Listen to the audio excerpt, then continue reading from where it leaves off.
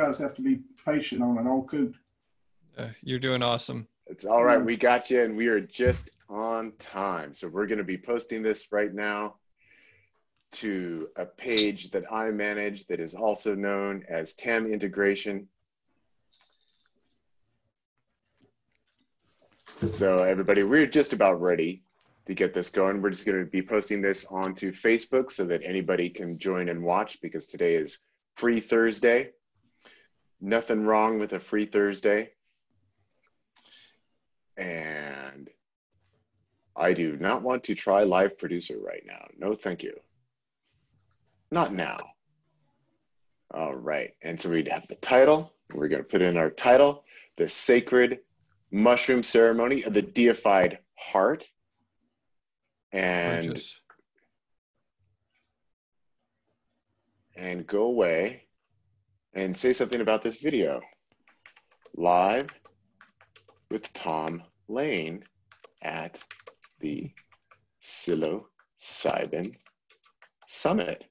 Okay, and now what button do I push to actually, oh, there it is, go live. Go live. Okay, we are so just about set, people. I will make Awesome. my official introduction in just a moment. Well, what I would suggest before you do that is demote me to an attendee. Power. You don't need me for this anymore. How do I do that? You click the three buttons in my upper corner. Just kick me right out. Like about right there. Well, just remove or change role to attendee. Yeah. All right. Oh, there he goes. All right.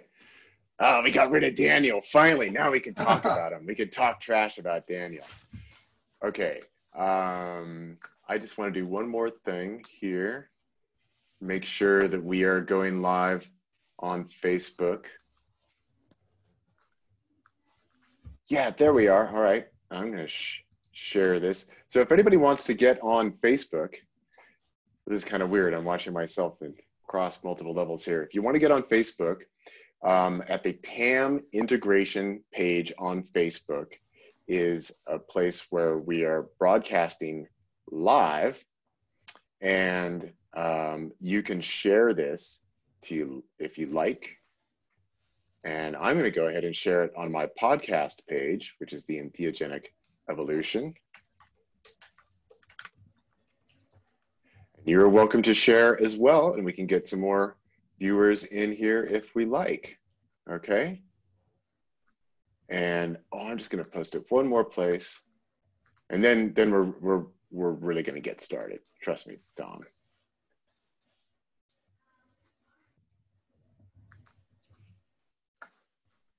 All right, one quick one. And I would welcome everybody who is attending. If you want to put in the chat where you're from, and we'll do some shout outs. And if you want to say hello.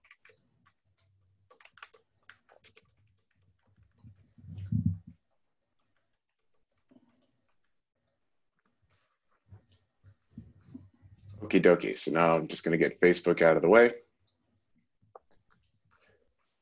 Okay. Wow. So what do we got here? We've got Arizona, Canada, Colombia, Washington, D.C.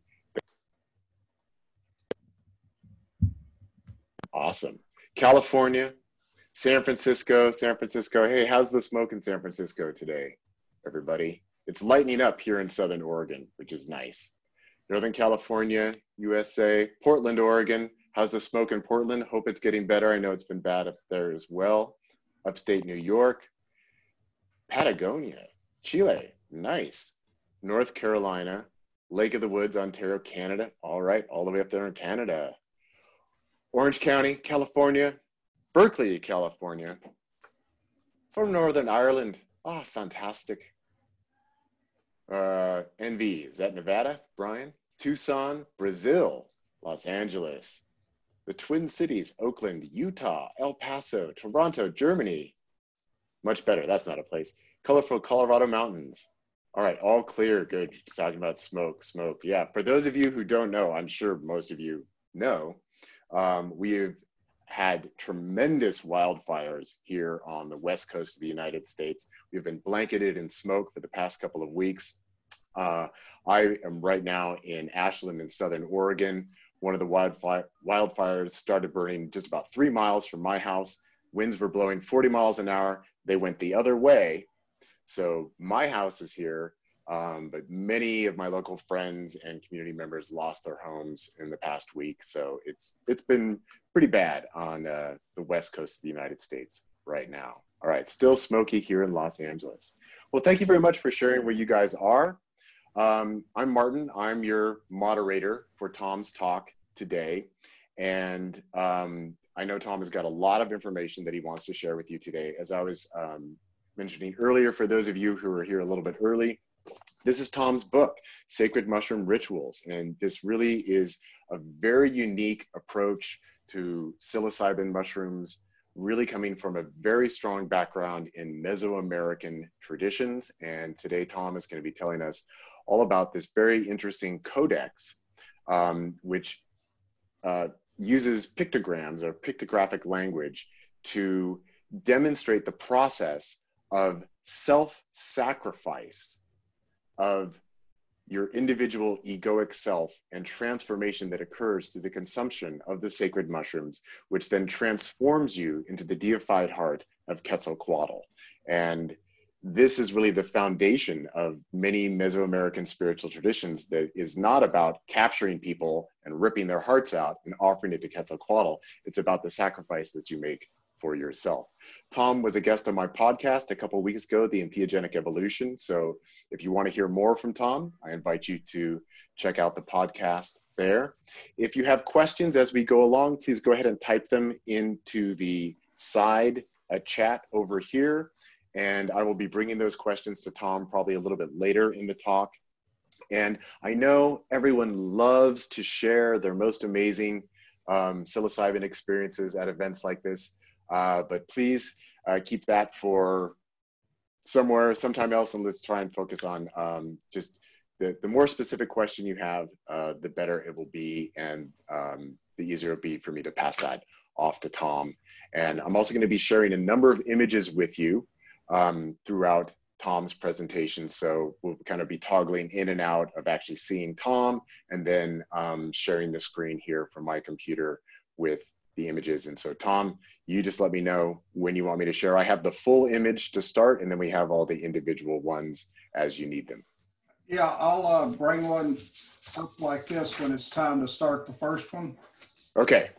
Okay, well, what I want to start off first is the Quetzalcoatl was a Toltec, and the Toltec civilization existed in the Central Valley of Mexico long before the Aztecs. And what I'm going to show you is actually a Mixtec Utatona Codex. It is the codex of the sacred mushroom rituals of the Sacred Heart, of the Deified Heart, and also the Stelas of Xochimilco.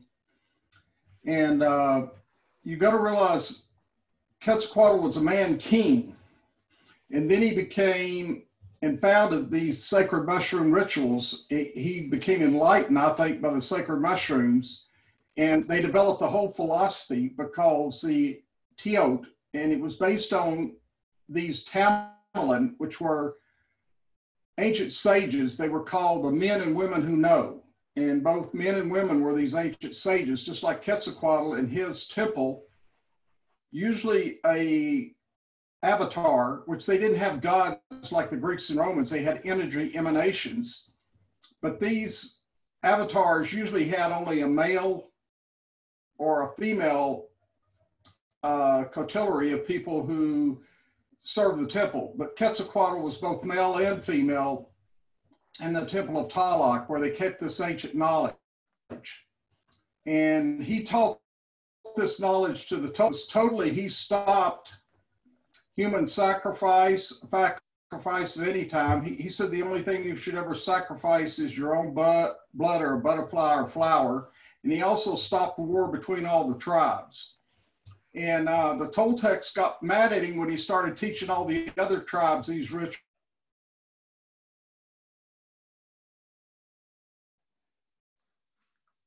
Answer for all people.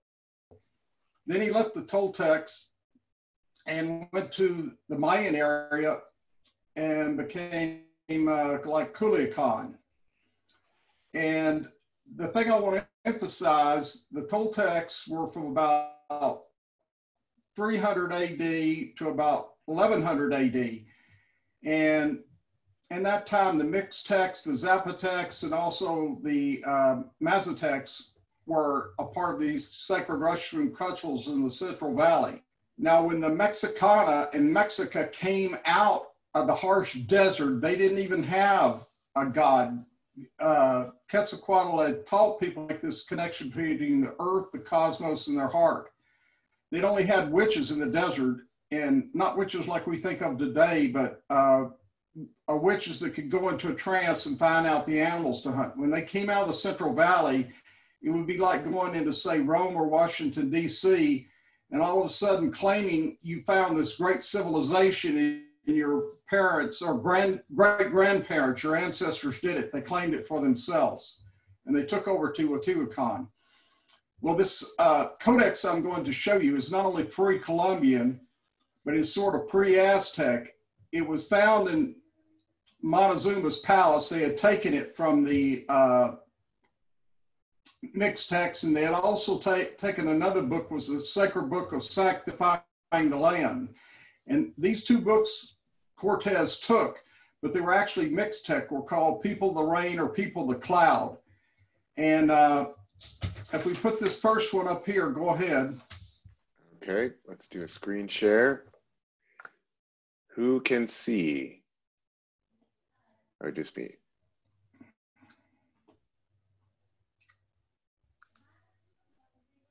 Okay. Oh yeah, hold on. It's giving me advanced sharing. Okay, does everybody see that? Okay, great. Now what's important to realize here, that these colors were all meant to be seen in this thing in the mushroom time, or the mushroom, where these images would come apart and start to become alive. This is a pictograph, and even the colors mean something. Every color means something. And the first thing to realize is you have to see the red vertical line, this red vertical line, because these motifs were read from the bottom right up to the top, where you see the woven mat, then over, and then straight down on the left to the bottom. So if we're going to read this, we're going to start first with a picture of an avatar of Quetzalcoatl, the wind avatar, Kudavi, and he's talking to an ancient Tamerlane sage. And he's talking to this sage about this sacred mushroom ritual, the sacred mushroom ceremony, the deified heart. And behind this sage is four lizards. You see this lizard with four little balls. Well, that four lizard is a representative of mushrooms, like in the wild, is living and is having their own standpoint. Now you also see down below an AO symbol, a symbol that looks like an A with a circle through it, and two, it looks like they're actually deities. They're deities of the river. They were called Nuhus.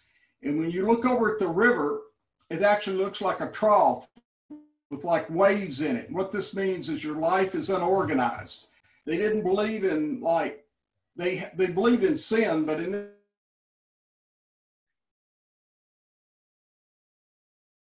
Sounds like we're having a transmission issue. Everybody just hold on.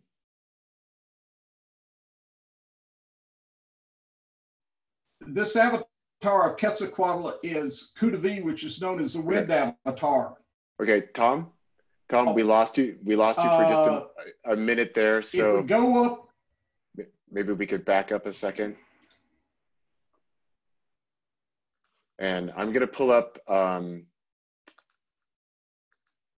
this one. So this is what we're talking about now, this bottom section. And we've lost Tom.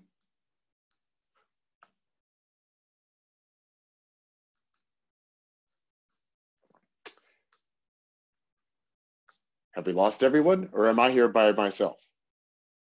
Let me know. No, okay. All right. You guys are here. Where's Tom? I'm not quite sure what's happened to Tom. We've lost him. Okay, good. We're all still here. So I'm just going to fill in while hopefully Tom is able to log back in. I'm going to send him a quick message on Facebook, letting him know that we just lost him.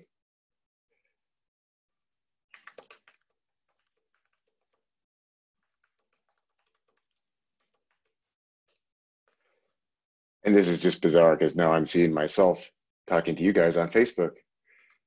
It's all a little too weird. Okay, but let me bring this image back up. Please don't ask me that every time. Just give me the option. All right, so what Tom was talking about, this is the bottom right-hand corner of that main image that we were all just looking at.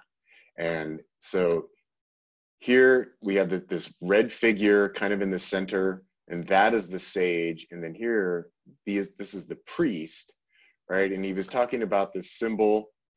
Oh, here we go. We got Tom back. Are you there? But you are muted, so we're going to need to unmute you again, Tom. How about now? Oh, there we go. Yeah. Yep, So would you like me to bring up the bottom right-hand corner image? Yeah, bring up the bottom right-hand corner again. Okay, here we go. Glad to have you back. Thank you. Now, the Noah believed in things like a metronome. There was no duality in life. Everything was one. This was similar to the Tao Te Ching of the Chinese, the Qi energy, and the Polynesian mana. Now, when you see this picture of the water at the bottom, I'm not going to go through every symbol, but the waves mean they considered your life either ordered or disordered. And in this case, your life is disordered because they considered you a vagrant on earth, there was two sacred times when you were born and willed into existence out of the uterus of your mother, and then you were just a vagrant person lost on the earth till you were reborn again on the earth, and to figure out why you were here, what was the reason for you being here. Now, this golden and red nuhu by the river are sort of river spirits, and they're talking to each other. And then you see this symbol, which is like for eternal time, which is like an A with the O through it. And the way the balls were determined what this symbol meant, because they had symbols for different types of time. And then you see the ancient sage, a Tamalan sage. They were typically either men or women. They were called people who know. Like Maria Sabina was called among the Maztecs, a person who knows. She was more than just a curandero. She was a curandera. She was a sabio. And behind this ancient sage, you see four lizard, which represents the four mushrooms, and each sacred mushrooms, and each color represents something. Green is the most important because it represents life. Red is usually self-sacrifice, and black is the other end. And that's when you see all these symbolic images. They're different colors, but they were meant in mushroom time, if you were initiate, for these to become alive and direct you into this sacred ceremony. And like here, we're seeing the wind avatar of Quetzalcoatl, which is called Ku-Dabi. And we'll go ahead and move up now, I guess, a little higher to the next one. Okay, so we'll get in. I believe this should be the correct one. Let me know if that's what you're looking for. Right. Now we see in eternal time, and you see four lizard over there, and four lizard is alive, living, and the sacred mushrooms are there, and you see the four mushrooms on his head, but you also see four lizard, and there's four little balls hanging down. So we're now taking the holy flowers of the blood that have been swallowed by Quetzalcoatl, and these are the holy flowers of the blood. Now you see on top of Quetzalcoatl above him, 11 lizard, and you see 11 little balls. What this means is now they've taken the sacred mushrooms, and I'll describe how they've eaten them later, because this is very, very important. But over to the extreme left of this picture, you see. Oh, looks like Tom is frozen again. Typically a lot of jade colors and quetzal feathers and that sort of thing. Over on the extreme, the statue you see is Talak, and Quetzalcoatl is advancing toward the valley of the ancient dead. And down below Quetzalcoatl is Talak is a symbol of corn. And one important thing, one of my curanderos told me in Mexico in a ceremony one time, before the sacred mushroom is anything else, it's food. And we should treat it like food, like corn, and pray over it, that it's for our body also, not just for the sacred world.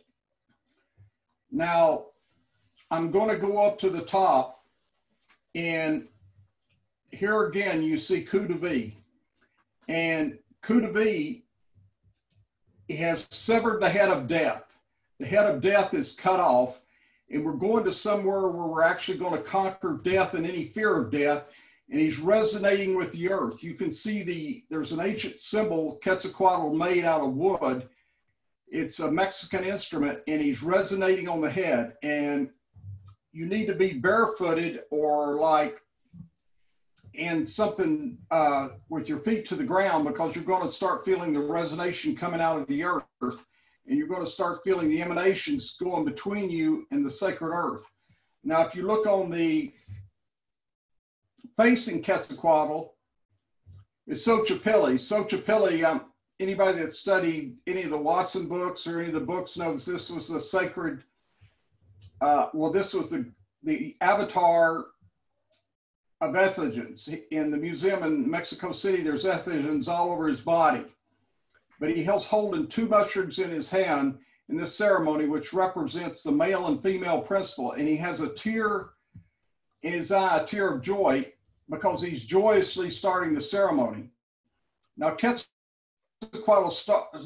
taught when you started this sacred ceremony to fast the day before, and about the next day, the fast, but about 4 hours before, to drink raw cacao, to take the actual beans and crush them up and put them in a drink. And this was to get you ready and prepared for the ceremony so you would be joyous, because the point of this is you're going for rebirth, but you should be joyous. Now, cacao is called by the English cocoa, and that's what chocolate's made from. But when they make chocolate like they do today, they destroy the neurotransmitters, the two neurotransmitters that are in there, and a lot of the other ingredients. So that's why you have to take the raw beans, which are easy to get on the internet. And Quetzalcoatl, the legend was, gave it to his people for two things. One was for an aphrodisiac, for people in love. Supposedly one of the chemicals in there, PEA, is the type of chemical when you first meet your lover, like a man meeting his wife, and they both think they're angels and they're head over heels, and after a while they come back to earth and realize they're just human. But anyway, Xochipilli was also the god of young lovers and of flowers, and his sister was too, and she was very much involved in young lovers and flowers and all the sacred traditions. And like you see, he has tears of gratitude. Now, one very, very important part behind Xochipilli is you see the little black insect. Make sure you see that little black insect. The black insect was a stingless black wasp that made the honey that was sacred to the Mayans and to the Aztecs. They didn't have honeybees like we did. They didn't have the type of honeybee that is now in America and Mexico. The black stingless wasp is still in Mexico and in Cuba, but you see it has it looks like two little antennas sticking out of its head. And for a lot of a lot of anthropologists thought, oh, this maybe is the sounds of night or something. No, it's the importance of this stingless wasp that was put on the honey. And you see the river spirit there. Now, the way these sacred mushrooms were taught by Quetzalcoatl to be used was you would bring sacred mushrooms living from the woods, or like today you could bring them if you were growing live, and you bring them from or out of cow patties. And then you would take 4 candles, like beeswax type of candles. These black wasps also made a type of wax. And you put them in the 4 directions around these sacred mushrooms. And this is about an hour or 2. I'm sorry, this is after you've eaten the cocoa, drunk the cacao, about 3 or 4 hours later. And you have these, and usually there's an announcement that the sacred ceremony is going to start, because Quetzalcoatl wore a slice of a conch shell around his neck. So this will be blown to the east to signify the ceremony is going to begin. And right after that, what you do is, you haven't taken the mushrooms yet, you start singing to them. You start doing poems. It can either be silent or anybody there, but it's something of gratitude. You're going to thank them for becoming flowers of the blood. You're going to thank them for becoming a part of your body. And then in these ceremonies that I've been in, the mushrooms actually start moving. Now, I don't mean like this back and forth like they're walking in the dirt, but they'll start going up and down like this and actually moving like this, because they're respiring. They're more like animals than plants, and they breathe in oxygen. And in some situations I've been in this, like I said, people seeing this. I remember one American woman passing out. She's sitting on a rug, and she couldn't believe that these mushrooms were moving and everything. It was just way too much for her. But then when you take the sacred mushrooms, you take them 2 at a time, representing the male and female principles, and you actually cover them in honey 100%. You dip them in the honey, and then you take the flowers of the blood into your body. And when you take these flowers of the blood into your body, you chew and you chew and you chew and you chew, and you never swallow. You're taking them subliminally, because when you swallow, whatever you do, whether you've drunk something or swallowed the mushrooms, it goes to the small intestines before it gets past to the large intestines and out. These are and what happens is, when it goes to that small intestine, it has to be filtered there, and then it's filtered by the liver before it goes into the blood. Now, what this is, somebody asked what was on top of the bee. That's one of the river nuhus. That's a spirit of the river nuhu up there. So it's dipped in honey and chewed and chewed and chewed, and subliminally, it's going to go as a blood transfusion in your mouth directly to your brain, your spine, and the ventral aorta of the house. Your gums, your tongue, and the roof of your mouth. If you put an aspirin on it, or if you chew your food tonight with honey in your saliva, honey doesn't even have to be digested. It's the purest food in the world. This is subliminal, and it's going to go directly around your gums and directly around from your tongue straight to the bloodstream, straight to the spine and to the brain. Absolutely no filtering. The saliva and honey have changed it from a carbohydrate to alkaloids and a pure glucose. Now, the inside of your cheeks, the insides right here, they go to the ventral aorta of the heart, directly to the ventral aorta of the heart.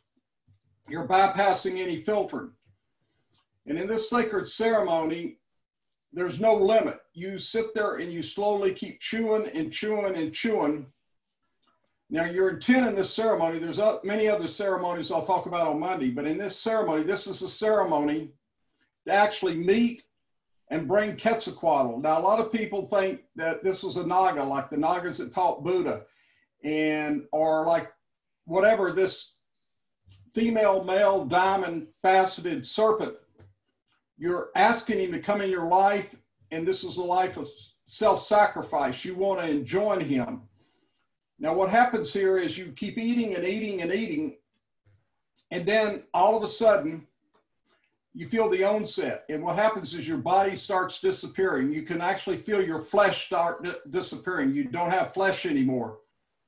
And these are absolutely fresh mushrooms that have just been picked. They were living. These aren't much.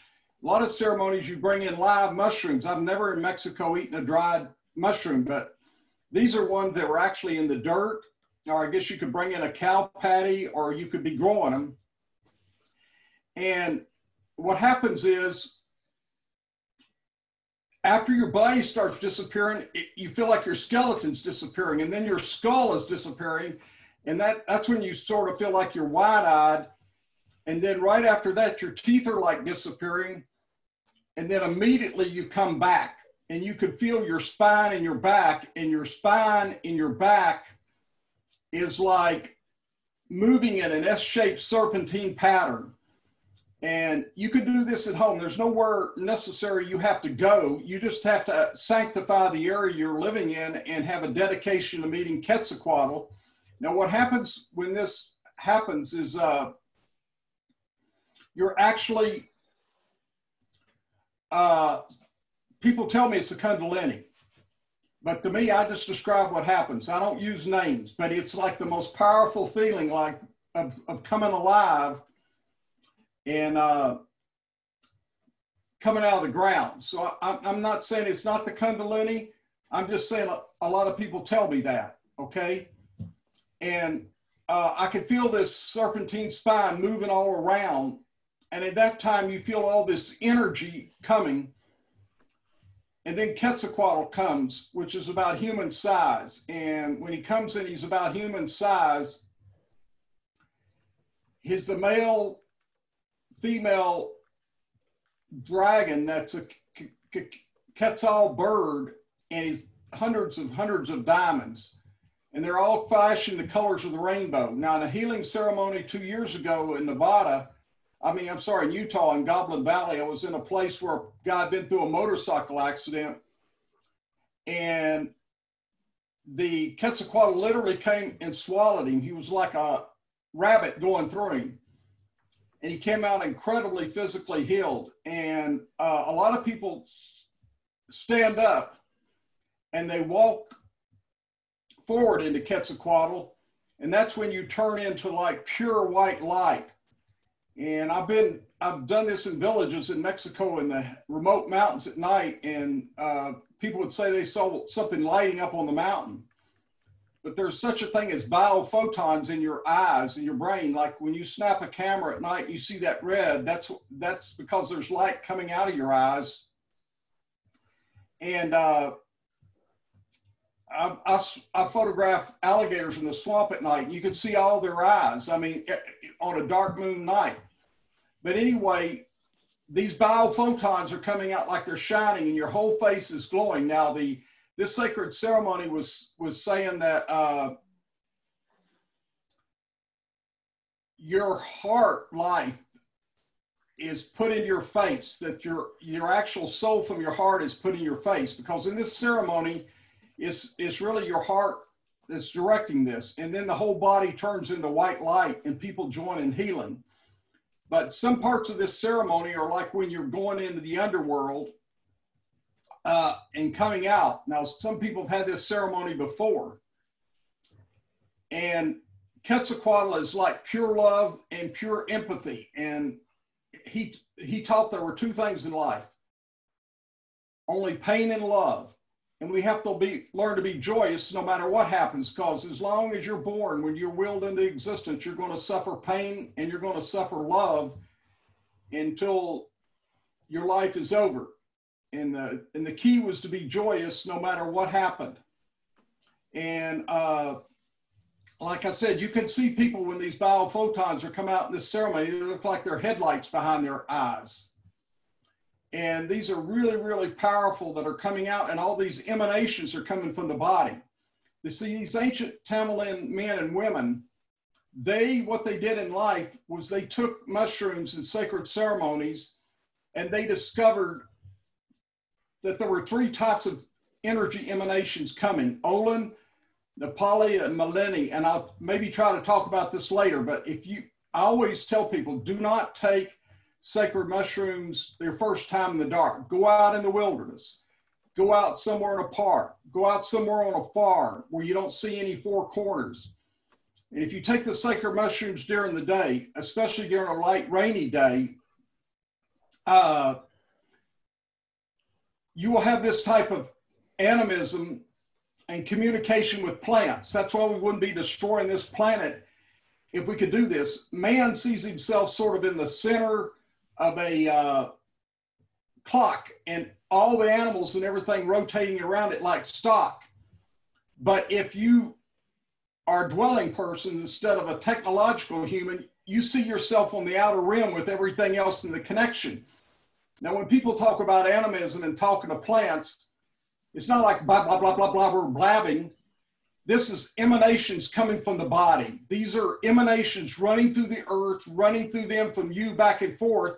And these 3 types of energies, which the ancient women and male sages discovered, was like what the Chinese call the qi as a single energy, but what they saw on a mushroom time was a bouncing type of energy, like a bouncing ball, and also a spiraling type of energy, an oscillating spiraling type energy, and especially between humans that were interconnected with each other and a lot of plants and stuff, they saw a weaving energy where it'd be weaving together. And they understood this because they considered everything coming from one source, the Teot, and the whole job of the ancient sage or these sacred mushroom guides was to unmask the disguises. They considered all reality was just a disguise, and you had to unmask it. Okay, let's go to the top picture if we can, or go higher up. Okay, but for 1 second, we have just a couple quick questions that I think would be great to just quickly address. You already mentioned it, but could you tell us again, what is the name of this codex that we're looking at? Well, if you want to read a great anthropologist thing and write this down, it's a Yuta, Y-U-T-A, T-H-O-N-A, Mixtec, M-I-X-T-E-C, Mushroom Codex of the First Dawn. Now, if you go online, you'll see this. The Utatona, yeah, that's First Dawn. There's actually anthropology reports on this. It used to be called, for a long time, the Vienna Codex. It was, after Cortez got a hold of it, he took it to, I went to a lot of places, but it ended up and it's now in the museum in Austria. And it's very faded. I think we maybe have one picture at the last, but the British Museum made this picture of what it would actually look like. It was made on deer skin with these sacred colors, and then it was stuccoed over. And this was meant to be a pictograph guide that would come alive when you're taking the sacred mushrooms, and these different avatars would come over there and start to move. It was not just to be seen in normal time, but in the mushroom time. Is there another question? Yeah, there's just been a question, were you talking about a specific variety of psilocybin mushrooms? I mean, of course, in Mexico, there's what, like 50 or so different varieties of psilocybin mushrooms. So is there a particular mushroom that's involved in this ceremony, or a group, or we just have a question? Any of the ones it could be eaten. It's more that you treat them with reverence, and you treat them with as a sanctification, and how you're doing them and how you're eating them. Now, the most powerful ones in Mexico were the Durumbis and the Mexicana, and the most powerful of all, nothing compares to it, are the Zapotecas. In fact, a lot of the curanderos, or people would say, this holds the power of God. This is divination. This is physically, it generates an unbelievable amount of energy. And it also shows you how your thoughts and what you're doing is going to affect and how it's going to affect you in life. And there was a question somebody asked, and I just had the answer. I'm sorry, didn't remember it, but so right. Anyway. We do have one more quick question here. It just says, can you explain be-mushroomed time? And this is actually related to some of the symbols that are involved. Yeah, I'll actually show you. We'll show you later the Mixtec symbol of mushroom time. It means you're actually on the mushroom. You've taken it and you're past the onset, because the sacred mushroom they consider puts you in a different time space, almost like the time space of a little child that doesn't have any future, doesn't have any past. If you look at the metronome, what messes people up in life, they're always trying to balance their past with their future, and they can't stay in the moment. And so because they can't stay in the moment, they got all these anxieties and worries. And like people said, worries are interest paid on trouble before it happens. But when you're in the present, in that present moment, then it opens you up to your body, and I'll talk about this later, actually directing your subconscious and conscious. And what we're doing in the sacred ceremony is we're going deep into the unconscious and coming out of it to be reborn into your ancient DNA and from when you were born. And this is called the sacred ceremony of the deified heart, because of how they felt that your soul life would be expressed in your face. Okay. Okay, should I share the next image? Yeah. And you guys out there, tell me, can you see my cursor? We'll put it over on the initiate holding 2 mushrooms. Yeah. Okay, now this is the initiate holding 2 mushrooms, and that represents you. And the mat up above, it was important to be barefooted, or what they called on a woven mat, like a woven grass mat. They were called serpent mats for diving into this underworld. And before it, you see the sacred vessel to hold the honey to put the mushrooms in. And you see the crown of creation and the wall of creation. And Maria Sabina supposedly had seen and gone through the wall of creation. I've seen it before in a sacred mushroom ceremony, but I was never able to get through it. I was just totally immersed and amazed by it. And but the wall of creation on the other side is all this, the knowledge of the universe and understanding of everything and why it happens. But this is an initiate there, represents you. Okay, let's go to the other side now, the left side. Okay. Unless there's a question, I can still answer it. Yeah, go ahead. So now this is the whole left side of the image. So we're reading from top to bottom. Right, and I don't have time. It would take an hour and a half to talk about what all these colors and everything meant. But this is on the other side of the initiate, and these represent 6 sacred portals, men and women of the sacred mushroom and the knowledge that you'll meet when you go into the underworld, and you're going into the underworld with a dragon.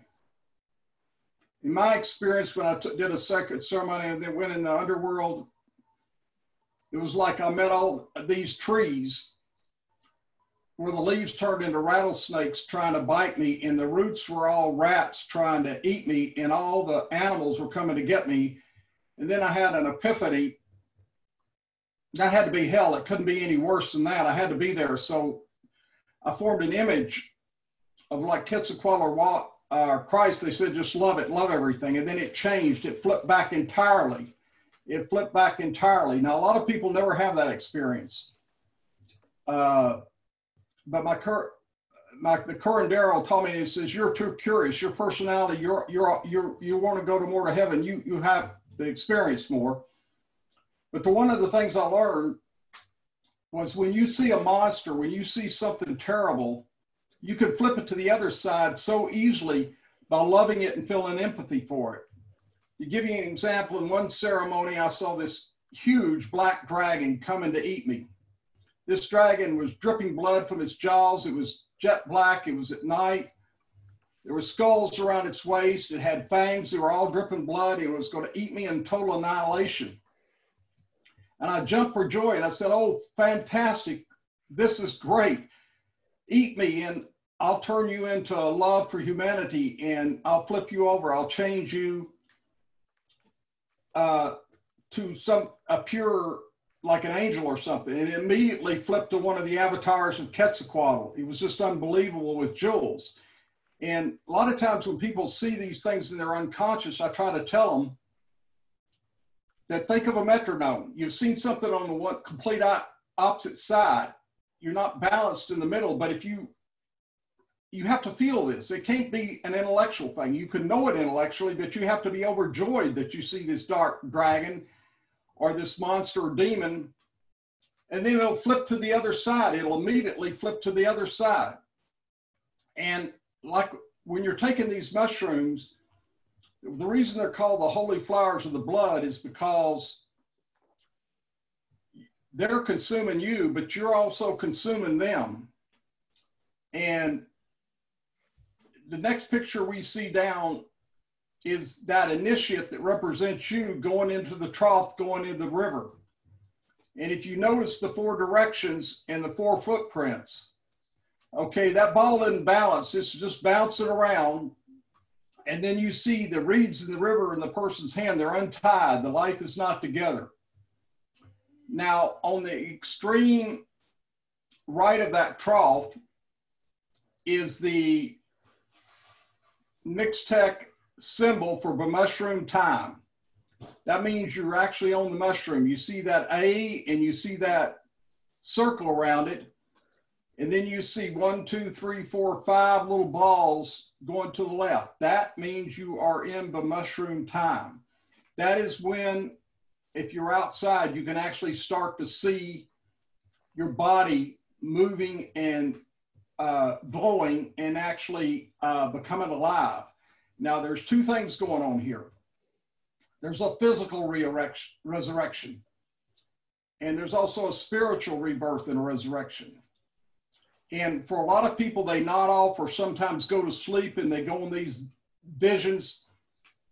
And then when they wake up or come through, they see their arm or they see their hands, they see this and, oh my God, it's moving, it's alive, there's vibrations in it. Now, we have an unconscious, conscious mind, and the heart has 40,000 neurons like the brain. And so what's happening is the body's going to direct the heart. The reason people get messed up on drugs or alcohol or spousal abuse or smoking or whatever is because they're always dealing with their conscious mind. But what happens with this is when the unconscious mind comes on and your living body is there and directing things, you're going to cure yourself or you're going to cure things by synchronization with the earth, with your heart pulsating with the flowers of blood in it and breathing. And if you just stop your breath up and down your spine at certain places and breathe deeper. But the most amazing thing is if, let's say you think a nasty thought, a racist thought, a hurtful thought, you remember something ugly about somebody, you can see your hand actually turning black, the color is starting to turn black. But when you thought peaceful, loving thoughts, it's turning the color of jade green, and your body is actually teaching you to change the channels. I've had a lot of people in ceremonies think, oh, I'm thinking this nasty thought, or it's terrible. I must be a terrible person. I tell them, that's just nothing but a radio station. When you were willed into existence and came out of the womb, you came with all this conscious and unconscious, but you've been taught all this stuff since childhood. In the first 7 years of a child is totally different.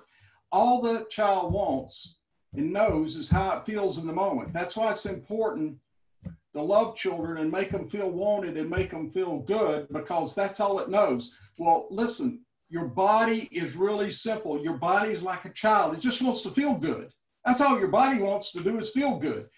And so it's saying to your mind and your unconscious, be reborn, spirit. Get this out of your mind. Think good thoughts, think positive thoughts, and let's breathe. Let's let go. Breathe the angels of the air in and get them in your blood.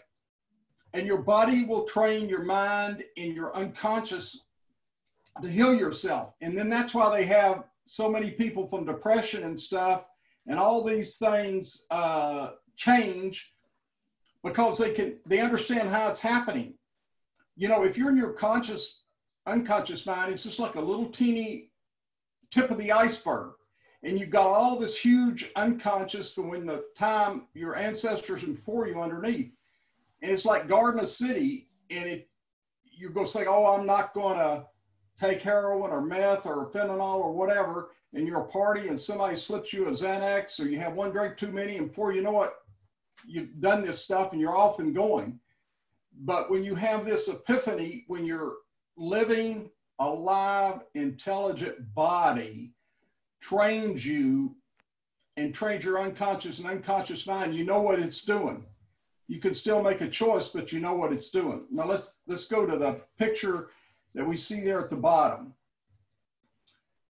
We see, oh, I didn't mean to click off over. There's questions. Don't we have a close-up of this one? Oh, okay. Well, now we're seeing the ancient codex pictured as it exists in Austria, actually in the museum. This is a picture of it in the museum. And the other picture was how the British Museum drew it, what it would have looked like when Cortez got a hold of it, when it was colored in and fresh and stuccoed. And what we're seeing here is on the extreme left, Talak, but Talak is an avatar of Quetzalcoatl. And he's looking at another avatar of Quetzalcoatl called Lord Two-Face. And Lord Two-Face has two faces, one looking into your past, one looking into your future, and holding the sacred mushroom. And this is after you've come back, when you've done the ascension to the sun. Now I'd like to go, can we go backwards, Martin? Sure, hold on one second. To the picture.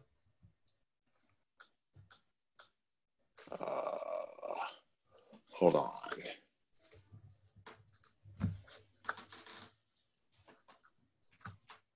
This is so smart. It knows the ones I've already shown and have booted them out of the way. I can explain what it is in that picture. What this is the wait, hold on. I'm sorry, I messed things up. Oh boy. It's okay, we're gonna try it again. All right, we got it back. Well, let's just leave it there. Okay. But in this, you see on the left foot, I'm sorry, the forward foot toward Quetzalcoatl, he now has his foot on the ball. So he's got his life balanced. Now he's balanced. That's the whole thing among the ancient, the Mesoamericans was to live a balanced life. So he has the ball balanced. And if you could see on the other side underneath Quetzalcoatl, you would see the four reeds tied together.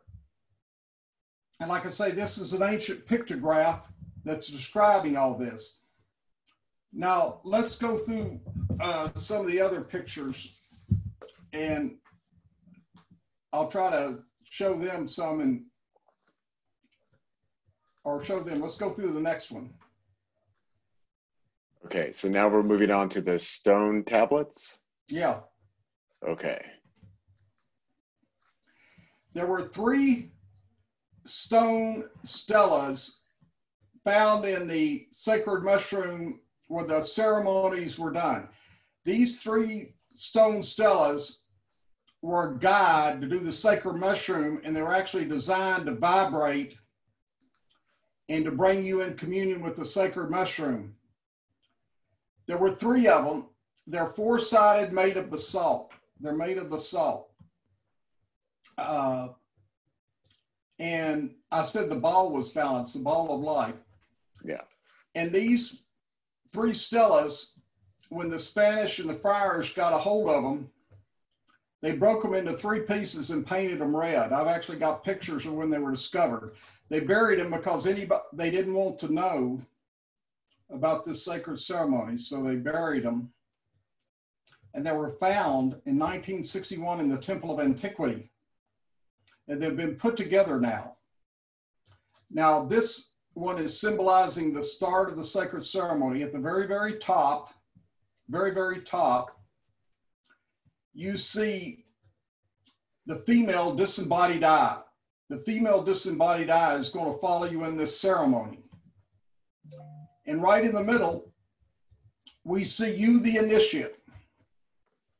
And you're in the mouth of the jaguar who's going to take you into the underground. Now, I've done this ceremony with a Russian midget from Russia and a Vietnamese Buddhist priest, and they all saw the same thing.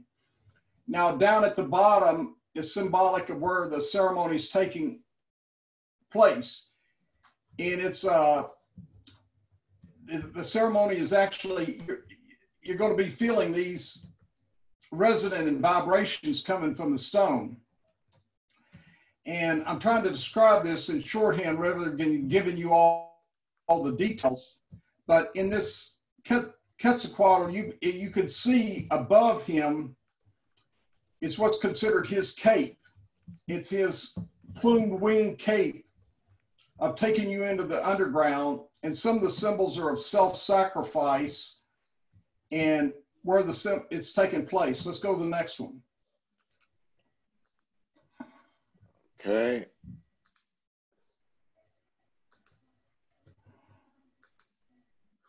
Okay, now this one and the next one, I want to show you this. This is a female disembodied eye that's watching you in this, and it's surrounded by the Quetzal figures. And in one ceremony I was in, this curandero held up a mushroom to me and actually held it up in front of me and asked me, "What's your intention? Why are you doing all this?" And the mushroom actually became an eyeball. And even the other people could see it there. And he was looking at me with real intent and looking at my life and sort of divining it. And I was trying to figure out why. But this is what this is, the all-seeing female eye. Okay, go ahead next. Okay.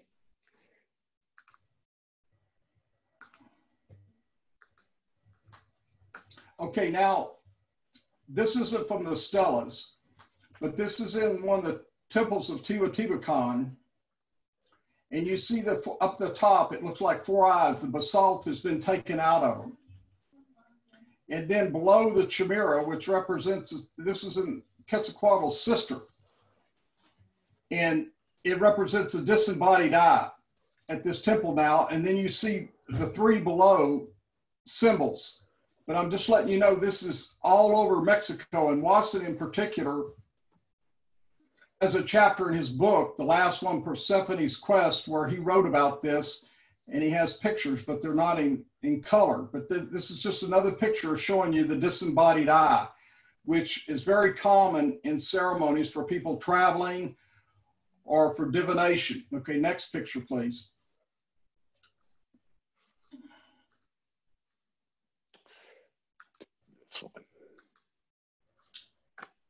Okay, this is, that's the same picture. Let's go to the next one. Okay. Maybe we went the wrong way, or I put it there twice. Oops, that's my fault. Well, yeah, I think we might have 3 copies of the same. This might be what you're looking for. Okay, The other picture I was looking for is similar to the other picture, but it was actually, I put the wrong one up there. It's Quetzalcoatl coming out and ascending. The first picture was he was descending. The second picture, he's ascending in the dragon serpent. Here, well, this might be it. No, that's the first picture. That was the one we were on before. So, I'm sorry, my apologies. Then maybe it's this one. No, but that's okay. It's more like his mouth is closed. It's almost similar to the first picture, but his mouth is closed.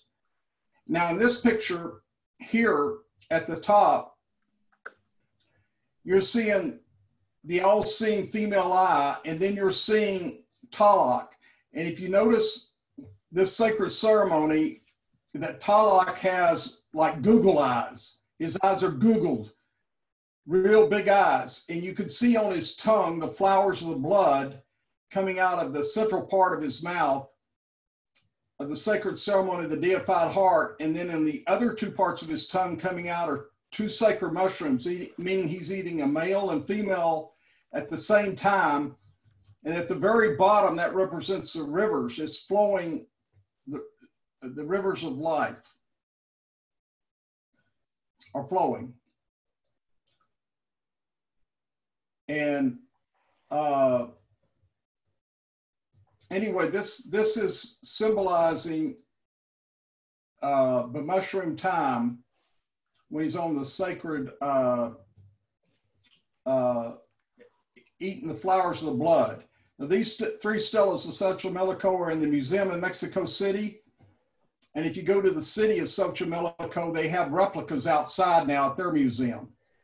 Okay, so Tom, unfortunately, I am getting a message that we do need to go ahead and wrap it up. But let's go ahead and let's inform everybody that you do have your Monday 5-hour workshop, correct? Correct.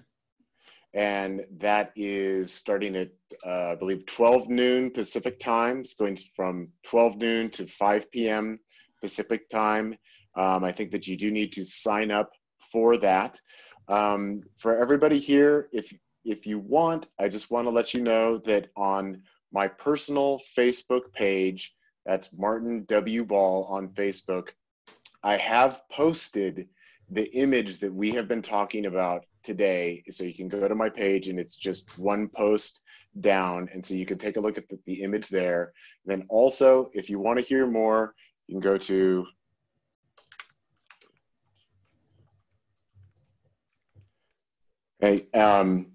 that is the link to my podcast, and Tom and I did have an extended conversation just the other week where we're talking about this. And so I really encourage you to actually have the image in front of you and kind of go through all of this again. We know that there's a lot of information, and of course, here's his book again. It's Sacred Mushroom Rituals, The Search for the Blood of Quetzalcoatl. All right? And Tom, do you have an email address that you can share with people really quickly? And then we do need to wrap it up. It's Tom Lane, Lane, solar, SOLAR, at gmail.com. I worked in solar energy for 40 years. That's why I use Tom Lane, solar, at gmail.com. And I'd be happy to send anybody that sends me an email the chapter of my next book. The book that Martin showed you, I wrote for beginning people and beginners and neophytes in using the sacred mushroom. The last 30 pages of this book in my next book, which will be published in 2004, are much, much more in detail to somebody who wants to be a guide or a sage or really drill down. And I'll send anybody that sends and requests it a chapter or two of my next book that's finished. And you really need to have these pictures because the chapter 2, like Martin was saying, doesn't have these pictures in them. So you need to be able to see them. I also recommend you go to that Utah Tono Mixtec Kodak pictograph of the first dawn, and you can download what the archaeologists are saying about it. They're pretty much agreeing with me on everything except they haven't done this in the mushroom time, and they don't know what that insect is for the black honey. Also, I have a Facebook site called sacred mushroom rituals and ceremonies, and everybody's welcome. It's just very simple, sacred mushroom ceremonies and rituals. And you can learn about these rituals from my book. And the most important thing is your own reverence, your own sanctifying in what you feel. And I'll describe some of these ceremonies and how they're done, but it's very important even what you talk. That's why I call them sacred mushrooms. I don't use the word magic or psychedelic. You know, these are things that are empowering yourself. And if we're going to change the world and everything, we have to be able to use these to connect with nature and to heal ourselves with them. And they were used for healing and divination. Okay, I think we do need to wrap it up, Tom. Thank you very much, and audience. Thank you all for your questions, for your patience with any of the technological issues that we have. We encourage you to enjoy the rest of the Psilocybin Summit. Spread the word to other people. Let them know that this is taking place and that it's free all day today, and that there's much more to come over the weekend. And of course, you can catch Tom again on Monday, 12 to 5 p.m. Pacific time. It's a special session that you need to sign up for. So thank you all, everyone. It's been great having you here. Right, and we'll talk a lot about the rituals and the ceremonies in much, much greater depth, like the ceremony of the twine, the ceremony of the disembodied eye, all those sort of things, and we'll go into much, much more on that. Okay. All right. See y'all later, everybody. Hasta luego.